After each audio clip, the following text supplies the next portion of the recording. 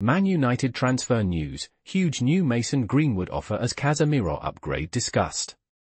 Manchester United will sell Mason Greenwood this summer, with Lazio offering £21 million and a 50% sell-on clause. United's pre-season began with a friendly against Rosenborg.